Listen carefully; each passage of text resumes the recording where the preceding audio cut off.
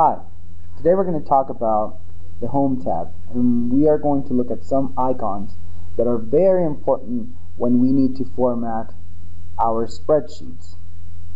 As you notice in previous classes, we worked with different sheets. Okay, now these sheets can be renamed at any time. If you right click on a sheet, you can find out that you can change the name. Okay, and you can do that with every sheet on your book. Okay, so we have books and we have sheets. Okay, now you can create as many sheets as you like and rename them depending on the work that you're doing. Later on, you will learn how to link formulas and cells from different sheets, okay, in the same book. But for now, let's talk about the Home tab. Now, the Home tab has pretty much the same icons as every single Microsoft Office program, like Word or PowerPoint. Well, we have the paste, we have the cut and copy, we have the format painter, okay? We have the bold, italic, underline, we have the font type, we have the font size, and we can change the size of 1 pixel at a time. We also have a group for the for organizing the text, either centered, aligned to the top, aligned to the bottom, and on the sides. There's also a group over here where we talk about our text orientation: indent, wrapping text, merge and center. Okay, so we're going to talk about it just with a very simple example, because today's assignment is for you to manage some of the format in your spreadsheets. Okay, so the first thing you need to know is that a spreadsheet is divided into columns and rows. Columns are letters or combinations of letters. You can see there we have combinations of letters, okay, and there is a finite number of columns, just so you know, since we also have a finite number of rows. There are many, but it's a finite number. They're not infinite. Now, a cell is the intersection between a column and a row, and it has a name. So on the top left, right on this part, you will see, for example, C1. Now C1 is a cell. This can also be personalized on the name box. You can change the name and make reference to the cell if you are working with totals, or if you're working with subtotals, or you're working with a specific number that you need to make reference. Instead of calling C1, you will call it by a personalized name. Now when you select cells, they are highlighted. A very important feature in Excel is that you can merge and center those cells. Okay? So let's say we are going to organize a spreadsheet, or I don't know, a menu that has 5 columns. So we select those 5, and we're going to click on merge and center. Now we have one cell, okay, that is combined of 5 different columns, only for the first row. Now it's important to understand that the name of this cell will be the very first one you highlighted. So this cell is going to have a reference A1. B1, C1, D1, and E1 do not exist anymore. They are all called A1. And we can change the size of this cell, okay, by changing the width of each column. We can also change the height of the cell by dragging the number. Okay? So for example, we can type in menu, okay, and we can format it just like we do with every other program. We can change the size, We can also change the alignment, okay?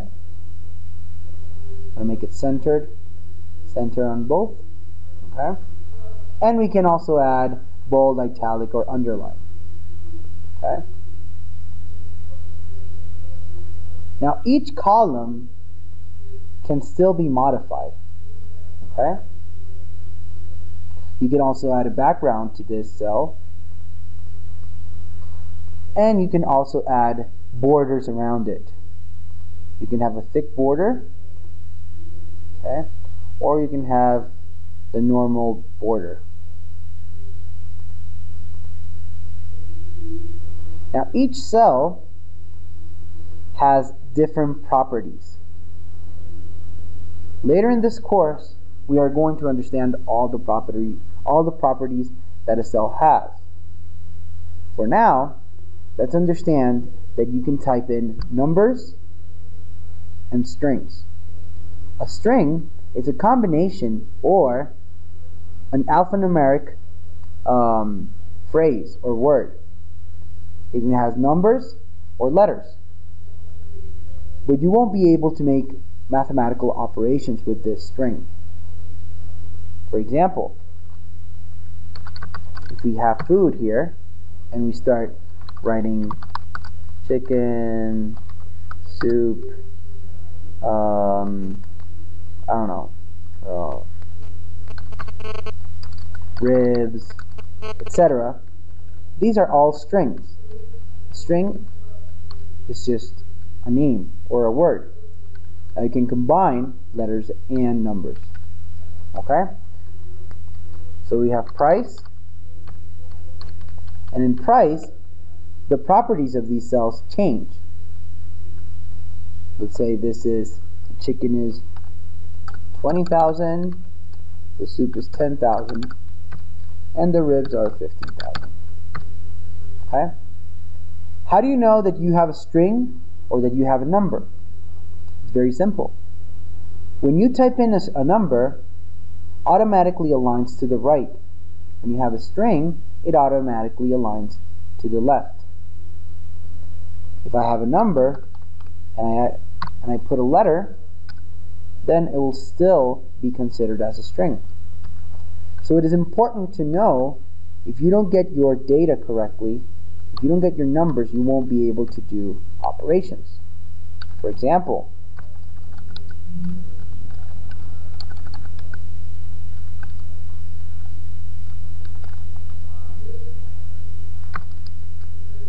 $152, I don't know, meters. You won't be able to make mathematical operations with a data type like this. So it is important to understand that. Another feature for Excel is the way that you see the numbers. In this case,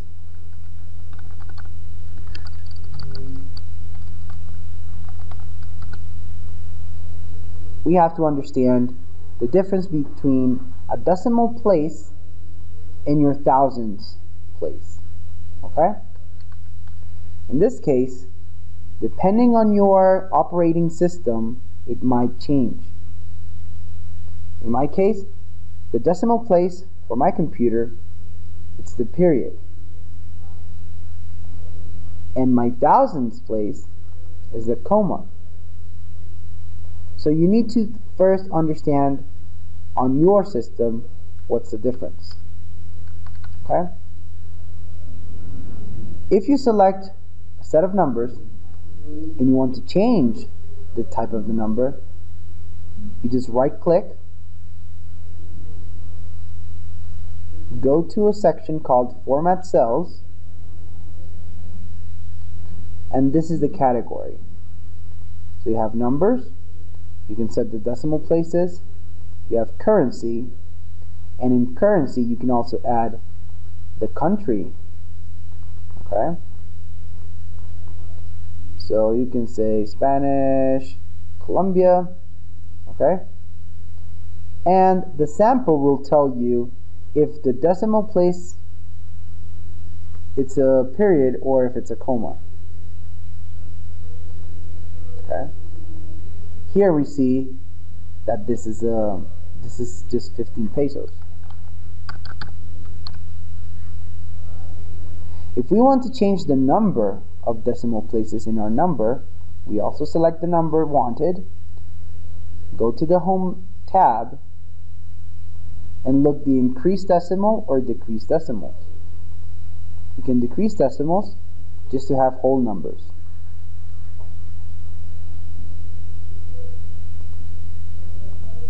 Okay? When you have a long string or a long number, you can wrap text around it. For example, let's think about any food.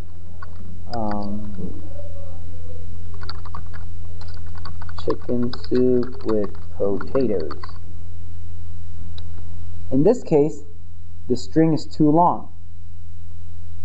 If you click on wrap text, it will automatically change the height of the cell, so all the word can fit. You can also put more than one line, just pressing the Alt key, and Enter to go to another line. For example, chicken soup, and then I want to go to a next line with potatoes, and automatically changes the height. So you can wrap text and it will change the height. If you don't want to change the height of this cell, you can change the width. In this case, you take up wrap text, and if you change the width, you can make it fit. Another way to do this is just double click on the border of your column right over here, and you'll get an automatic width for your string.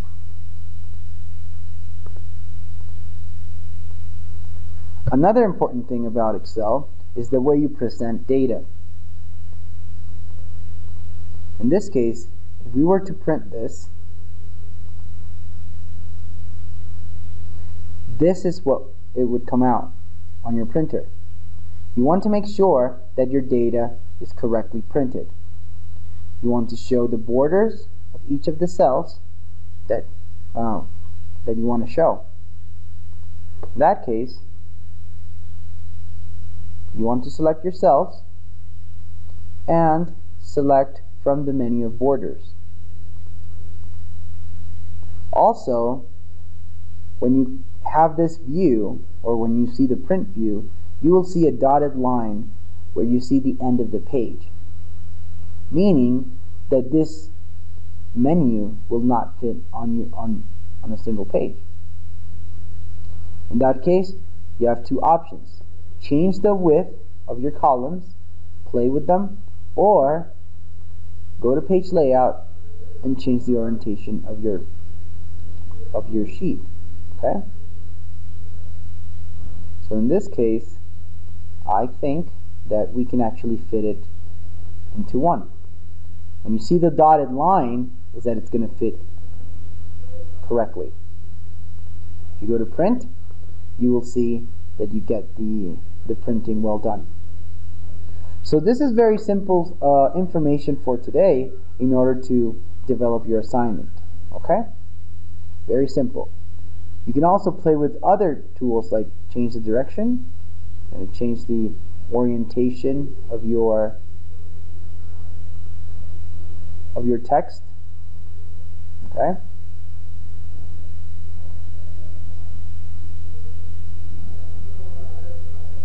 Or if you want to play with indent, you want to play with background, the text color, etc. Basically, this is very simple for what we need, and you can do your assignment with this explanation.